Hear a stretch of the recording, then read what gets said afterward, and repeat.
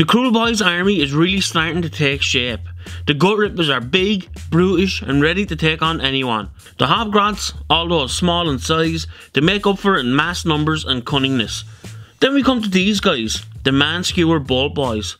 Orcs aren't exactly known for their shooting skills. Long range or shooty armies have always been in high regard with me.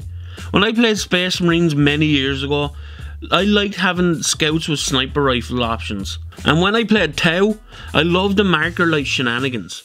But when it comes to Age of Sigmar, there are very few shooty units that really took my fancy. I like the Free Guild handgunners, and I really want to add a unit of Warplock Giselles to my Skaven army, but I haven't got around to converting a unit yet.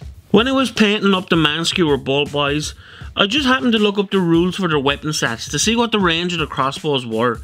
And one of the rules was if they remain stationary, they have an impressive range of 24 inches and just needing a 2+ to hit, which is really good for orcs. Who knew a good shooting unit was hidden in an orc army? So the army process continues to gain traction, with the hobgrots and the gut rippers making up most of the army, so that leaves only 7 models in total left to paint.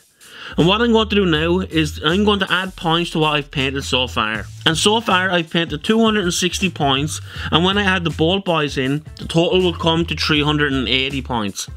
In the last video I showed how I painted the green orc skin on the gut rippers, so this time I wanted to show how I painted the Man-Skewer crossbows. Starting off with the body of the crossbow, the arrow shafts and the quiver, I started with Baneblade brown. This had to be a lighter colour of brown from the robes, which in hindsight, knowing that the crossbow was going to be a brown wooden colour, maybe I should have painted the robes a different colour. But I really think Baneblade brown was the right colour for the wooden look. One of the Boltboyz quiver had an orc face on it, and since I didn't paint the orc face on one of the shoulder pads red, I thought I'd paint this part red. The fist on red was layered on for the base coat. The crossbow has a few metal parts scattered across it. Now I'm not a weapons expert, so I had to look up what the names of the different parts of the crossbow was. So we have the bayonet, the limb and the trigger, and all the other metal parts on the quiver were all painted lead belcher. Keeping with the colour red, corn red was used to paint on the arrow's flights. The string and the string tied around the body was layered up with Screaming Skull. Once it was dry, Reichland Flesh Shade was used to bring out the shade in the recesses. I went with Agrax Earthshade for the flights, arrow shafts and the wooden body. Originally, I was meant to go with Carroburg Crimson on the flights, but accidentally used Agrax Earthshade instead. But it worked out better than I thought it would. But I did get to use Carroburg Crimson on the quiver. Agrax Earthshade was considered for it, but it would have been too dark for it, I think.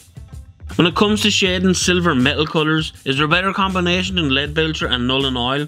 I don't think there is, and I think this combo just works perfectly. With the shading part finished and all dry, it was time to start highlighting. The Agrax Earthshade darkened the wooden body enough where using the base colour of Baneblade brown again worked as a perfect highlight. I painted just the tips of the arrows, thin lines across the shafts and the most prominent parts of the body. When it came to the string and the ropes, I went with a dry brush of Screaming Skull. For the flights, it was a choice of either Wild Rider Red or Wazdaka Red. Wazdaka Red was the much better fit for the highlight and brought out more of the colour on the flights. The metal parts were finished off with a highlight of Stormhold Silver on the edges and on the top of any of the rivets. The final part of the models was the quiver, and just like the flights, it was highlighted with Wazdaka Red. The Wazdaka Red highlight really makes the features pop on the quiver's face. Looking back at the finished models, I'm happy how they turned out, but the more I keep thinking about how these could have somewhat been a long range sniper unit. I could have painted their robes with a camouflage effect to have them hidden more into the background, but maybe that's a project for a different day. From next week on, there's only single models left to paint. There's the Merknob with the Belchabana, Swampcala Shaman, Killaboss on foot, and then finally the Killaboss on the Great Gnashtooth. But if you guys like this video, make sure to let me know in the comment section below. Hit the like button and subscribe if you haven't. And once again, thanks for watching, and I'll see you guys next video.